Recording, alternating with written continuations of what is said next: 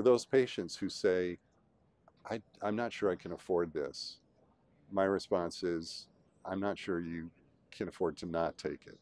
And then we'll go through a typical scenario of somebody who goes from dry uh, age-related macular degeneration, they convert to wet, and they're going back and having monthly visits with a retina specialist. They're getting injections in the eye.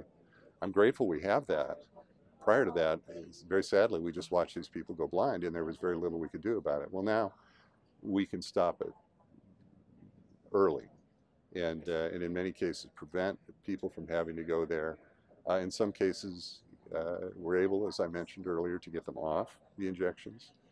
But in many cases, perhaps not all, but in many cases, the frequency of the treatment has been extended there or diminished. The frequency is diminished.